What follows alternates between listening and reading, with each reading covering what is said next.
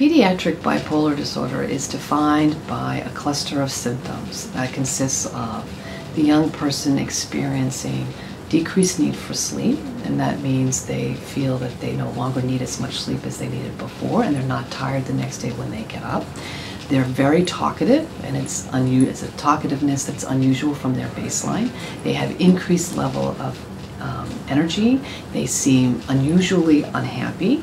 They may have unusual thoughts about their abilities and things that they can do, which we describe as grandiosity. So all of a sudden a young person may tell their parents or convinced they're going to be a famous singer, and the parents say, well, they've not been taking any voice lessons. We don't know how that's possible.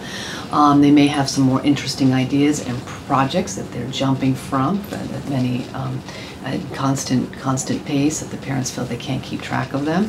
They may start laughing inappropriately. They may engage in very risky behaviors. There may be sexual type behaviors that are unusual for that young person. And a cluster of those symptoms are often referred to as mania. And physicians look to see if it's been consistently occurring for at least 7 days. The other part of this illness is that the young person can also experience depression. So you can see mania, which is all this increased happiness and activity and decreased need for sleep, and then it can actually cycle to what we call depression. So a very low mood, feeling very sad, tearful, not able to get out of bed, maybe sleeping too much, poor concentration, not having energy. And sometimes a young person with bipolar disorder can have both those types of symptoms, the high energy, the decreased lack of sleep, the constant talking, mixed in with feeling very sad, weepy, and what we call dysphoric, and what we call a mixed episode. So you can see sort of a combination of those things.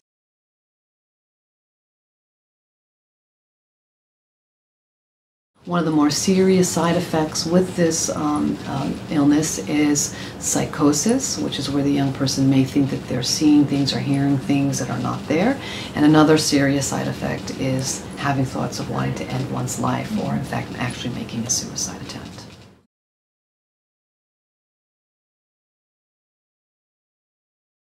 So it is very difficult for parents sometimes to completely understand the behaviors that they're seeing that their child go through.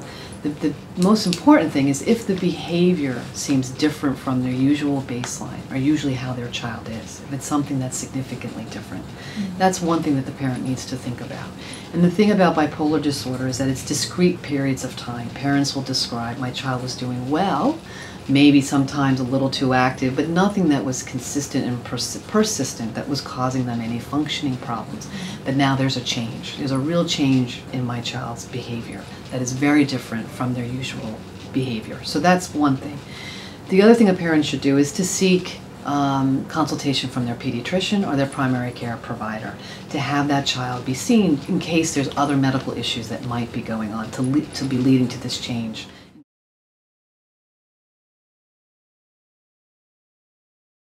There are symptoms of bipolar disorder that overlap with other types of psychiatric disorders, like attention deficit hyperactivity disorder.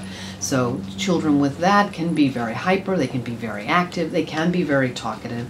But it's really something that's sort of consistent, but not sort of these real extremes. And it doesn't come in cycles. The parent will say, well, yes, my child's always been a more active child, having trouble with concentrating, impulsive. Those young people can be very can get into to be challenging to their parents, but it's not the same type of extreme changes that you'll see in terms of how they're thinking, their actually affect level, the temper outbursts, the mood outbursts that you can see in bipolar disorder.